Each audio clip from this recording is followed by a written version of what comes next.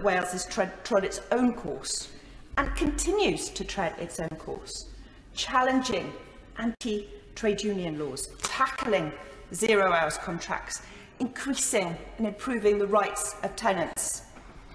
introducing sprinklers to new build and public buildings, protecting people from the worst of austerity,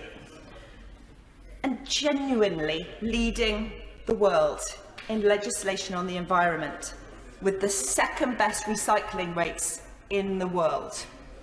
And I'm proud to have helped bring forward the internationally progressive Wellbeing and Future Generations Act, which has enshrined a framework for public decision-making,